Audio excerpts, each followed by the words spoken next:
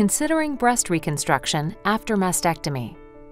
Here at MD Anderson, our hope is that women take the opportunity to consider breast reconstruction and make well-informed decisions with their surgeon about what is best for their health, appearance, and personal goals. Breast reconstruction is the process of rebuilding the shape of your breast. While it may seem overwhelming to think about it right now, breast reconstruction may become an important and valuable part of your overall health care. Talking about your options now can help you be prepared for the future. This video focuses on breast reconstruction after mastectomy, surgery to remove a breast. It describes the process for surgery and reconstruction on one breast. However, the information is applicable for women considering reconstruction on both breasts, called bilateral reconstruction. It may also provide good basic information if you are having a lumpectomy, which may be called a partial or segmental mastectomy. The purpose of this video is to help you become well-informed about the options that may be available to you. It will introduce several potential options, and your surgeon will confirm which options may be appropriate for you, depending on your breast shape, cancer treatment plan, and overall health. This video will give a brief overview of breast reconstruction, introduce some of the medical terms, and discuss how you can prepare for your appointment with the reconstructive surgery team. Your My Breast Reconstruction workbook provides a summary of this video, as well as some additional information such as side-by-side comparison charts, a glossary, and tips and advice. After viewing this video, please complete the worksheet at the end of the workbook to discuss with your reconstructive surgeon. You have options. Decisions about breast reconstruction are as unique as the women who make them. For some women, rebuilding the look and appearance of their breast is very important for their sense of a healthy body image and a key part of their cancer treatment. Others may not want reconstruction at all. Some would like to start their reconstruction at the same time as their mastectomy if possible. Others may want to delay reconstruction until they finish other treatments or take care of other health concerns. Some women want to use their own tissue for their breast reconstruction, and others prefer implants.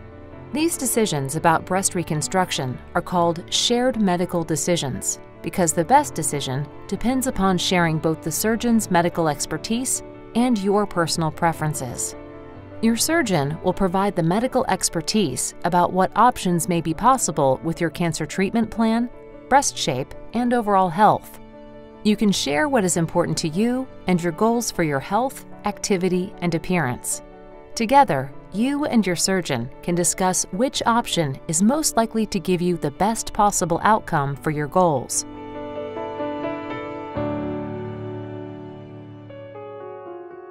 What to expect at your first meeting with the reconstructive surgeon. On your first visit, you will meet your reconstructive surgery team, which usually includes a plastic surgeon, a surgery fellow or resident, a physician assistant, and a clinical nurse. They will review your health history and cancer treatment plan and ask you questions to find out what is most important to you, such as what you currently like and dislike about the shape and size of your breasts. They will explain which reconstruction options might be best for you and answer any questions you have. Together, you will discuss 3 key decisions. 1. Is reconstruction right for you? 2. Should you start at the same time as your mastectomy or delay until later? 3. Do you want to use your own tissue or an implant? There is no right or wrong decision. The best decision is one that is well-informed and gives you the best match between your breast shape and cancer treatment plan and your health and appearance goals. What is the goal of breast reconstruction? The goal of breast reconstruction is to recreate the appearance or look of a breast, so you can look normal when wearing clothes. When naked, you will still see a scar, and your breast skin may be tighter or darker if you have radiation. Without reconstruction, your chest may be flat or may dip in towards the rib cage after your mastectomy. With breast reconstruction, you can rebuild the size and shape so that it appears normal in clothes. Who will do your breast reconstruction surgery? Your cancer care team may include a breast surgery team who performs the mastectomy, a medical oncologist who provides chemotherapy, a radiation oncologist who provides radiation therapy, and your plastic surgery team who will do your breast reconstruction. Your reconstructive surgeon is a plastic surgeon who has specialized training in reconstructing breasts. Although many people think of plastic surgeons as cosmetic surgeons, they can do both cosmetic and reconstructive surgery.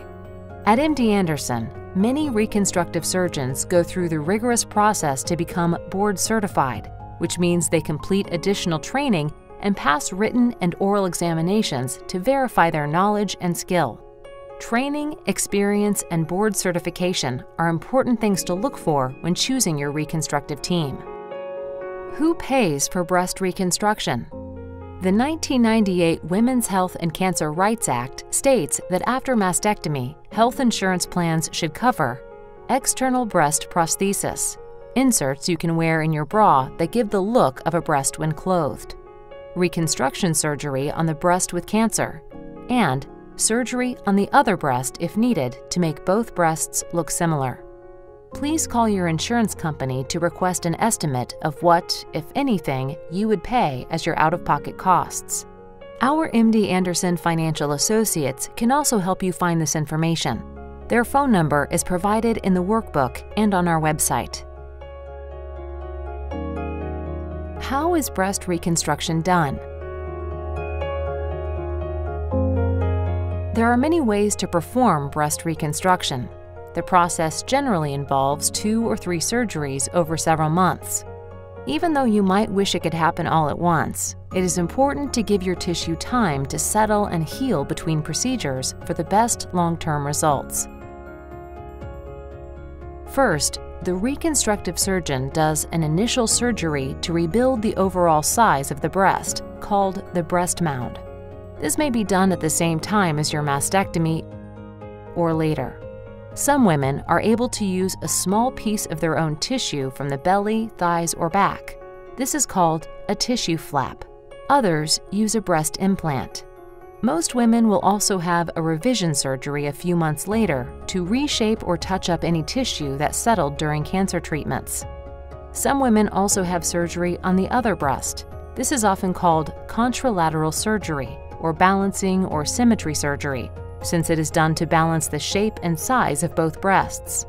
Some women also get nipple reconstruction to recreate the shape of a nipple, or a 3D tattoo to recreate the slightly darker area of skin around the nipple.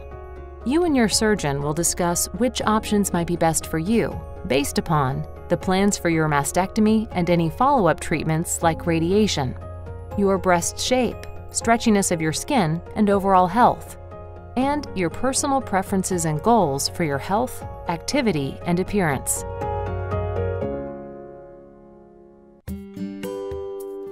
What are my options? At the first visit with your reconstruction team, you will discuss the 3 key decisions. 1. Is breast reconstruction right for you? 2. Should you start reconstruction at the same time as your mastectomy or delay until later? 3. Should you use your own tissue or an implant? Again, the best decisions are ones that are well-informed and work for you. Let's walk through each decision and compare the pros and cons. This information is summarized for you in your workbook, which also provides side-by-side comparison tables and a glossary of the medical terms. Decision number 1. Is breast reconstruction right for you? Some women prefer not to have reconstruction. They do not want additional surgeries, or they may be satisfied without the breast, or they may choose to wear an external breast prosthesis, a plastic insert shaped like a breast that can be put into special bras and swimsuits. Other women prefer to have breast reconstruction. They may want the appearance of breasts without having to wear an external prosthesis, or they may want to rebuild the shape of their breast and to reshape or resize the other breast. What are the pros and cons of having or not having reconstruction? It is important to know that there are no differences in rates of breast cancer coming back, called recurrence, whether you have breast reconstruction or not. Also, whether or not you have reconstruction, you will have a scar, some pain, and a few months of recovery time after your mastectomy. No breast reconstruction. Pros. If you choose not to have reconstruction, the surgery and recovery time may be shorter. You may get back to life and work sooner, and may have fewer out-of-pocket costs. You may be able to wear an external breast prosthesis. Cons. However, some women find the external prosthesis difficult to keep in place while exercising or swimming, and it may cause rashes or chafing in warm weather. Others find that clothing, swimsuits, jewelry, and shoulder straps on bags, purses, and seat belts do not fit the same. Without the prosthesis, you may have a flat chest. Women who are overweight may have an indented chest that curves inward towards the ribs where the breast was removed. Breast reconstruction. Pros. If you choose to have reconstruction, you can have the appearance of a breast without having to worry about an external prosthesis. Many women also choose reconstruction because insurance covers reshaping or resizing the other breast as well. Cons. However, additional surgeries may mean additional risks, scars, recovery time, and out-of-pocket costs, depending on what type of reconstruction you choose to do.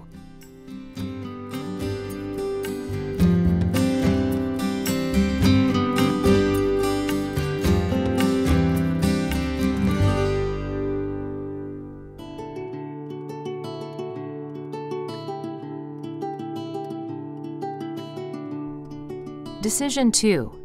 Should you start reconstruction at the same time as your mastectomy or delay until later? If you decide to have breast reconstruction, the second decision you will discuss with your reconstructive team is whether to start at the end of your mastectomy surgery, called immediate reconstruction, or wait until later, called delayed reconstruction. With immediate reconstruction, the breast surgeon will remove the breast that has cancer during the mastectomy. The reconstructive surgeon will immediately begin rebuilding the overall shape of the breast mound. A few months later, you may have additional surgeries, such as revisions, to touch up any tissue that settled, contralateral surgery on the other breast, or nipple reconstruction. Delayed reconstruction means waiting to start the reconstruction process later, and may be recommended if there is a possibility that you will need radiation, which damages some types of reconstruction. Or if you want to take time to address specific health concerns such as quitting smoking, losing weight, or rebalancing diabetes after cancer treatments. Or if you are not ready to think about reconstruction right after your mastectomy. Keep in mind, however, that some reconstruction options may not be as easy to do later. Whether you start immediately or delay, your reconstructive process ends when you and your reconstructive team agree that you have reached the best outcome for you. Usually, you will do a checkup about 1 year later. What are the pros and cons of starting reconstruction now or later? Immediate reconstruction. Pros. Starting reconstruction immediately means you are never without a breast mound, and it often produces a better long-term appearance. Combining the mastectomy and breast mound surgery means fewer surgeries, which may mean shorter recovery time and less out-of-pocket costs. Cons. Starting immediately does make the initial surgery longer, and you may still need revision surgeries later on. Immediate reconstruction may not be best if you have other health concerns such as quitting smoking or losing weight that should be addressed first. Delayed reconstruction. Pros. Delayed reconstruction may be recommended if you are likely to have additional procedures that might damage the new breast, or to allow you to address other health concerns first. It can also allow you to focus entirely on your cancer treatment. Cons. However, Delaying reconstruction may mean having a flat or indented chest for 3 to 9 months. It may also mean more surgeries, more cost, and an overall longer process. You may have fewer reconstruction options if you delay, and it may make it harder to achieve a natural look. It is important to remember that there are no differences in the rates of breast cancer recurrence or the ability to detect a recurrence whether you have immediate or delayed reconstruction.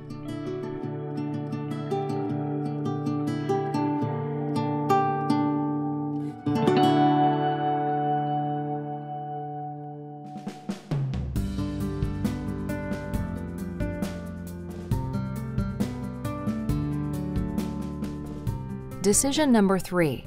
Should you use your own tissue or breast implant? To rebuild the shape of the breast, you can use your own tissue or a breast implant. This decision depends on several health factors and your personal preferences. In some circumstances, the surgery team may recommend using both your tissue and an implant, for example, when reconstructing both breasts. Using your own tissue. Using a piece of your own tissue is called a tissue flap or autologous reconstruction, which means from the same person. At the end of your mastectomy surgery, the reconstructive surgeon takes a small flap of tissue from your belly, thigh, or back, moves it to your breast, and reshapes it to make the breast mound. This piece of tissue usually includes some skin and fat and sometimes includes a piece of muscle. The spot the tissue is taken from is called the donor site because it donates the tissue to your breast. Your surgeon will discuss with you whether you have enough healthy tissue to create the breast size you want and whether tissue from your belly, thigh, or back may work best for maintaining long-term shape. If you have other health concerns like smoking, obesity, or diabetes, you may need to treat those concerns before you can use a tissue flap. The most common kind of flaps are belly flaps, which are also called tram flaps or DIEP flaps. Your surgeon will explain these terms and describe any other flaps that might work for you. Using a breast implant. A breast implant is a small, round, or breast-shaped sac filled with silicone gel or sterile salt water called saline. The implants are placed under or on top of your chest muscle, called pectoralis major, and need healthy skin and the right space to fit well. After mastectomy, some women may have enough skin and space to have the implant put in right away, called direct-to-implant reconstruction. Some women may need their skin and muscles to stretch to create enough space. If so, the surgeon may put in a temporary saline sac called a tissue expander. They may also use a special type of netting called acellular dermal matrix, or ADM, to keep it in place. Over the next 1 to 3 months, you would come into the clinic and the surgeon or physician assistant will add a little more saline to the expander to help slowly stretch the muscles and skin. Once the expander has reached the right size, the reconstruction team will do a short follow-up surgery to take it out and put in the breast implant. What are the pros and cons of tissue flaps and breast implants? Using a tissue flap. Pros. Tissue flaps can feel more like the original breast, and some women prefer knowing they have used only their own tissue. They can also make nipple reconstruction easier. Cons. However, tissue flaps involve 2 surgical sites, the breast and the donor site where the tissue was taken from. This means longer hospital stays and recovery times and 2 scars. The size of the breast may be limited by the amount of healthy tissue you have available, and tissue flaps may need revision if you have radiation or gain or lose a lot of weight. Using a breast implant. Pros. Breast implants also have a good feel, and some women say they appear more perky. Implants may also offer more freedom to choose what size you want for one or both breasts. With implants, the surgery is only on the mastectomy site, so there is one scar and a shorter hospital stay and recovery times. Cons. However, the implant process may include 2 surgeries and 1 to 3 months of weekly clinic visits to add saline to a tissue expander. Revision surgery may be needed if the implant moves out of place or needs to be replaced in the future. An implant may be placed in the other breast to match if needed.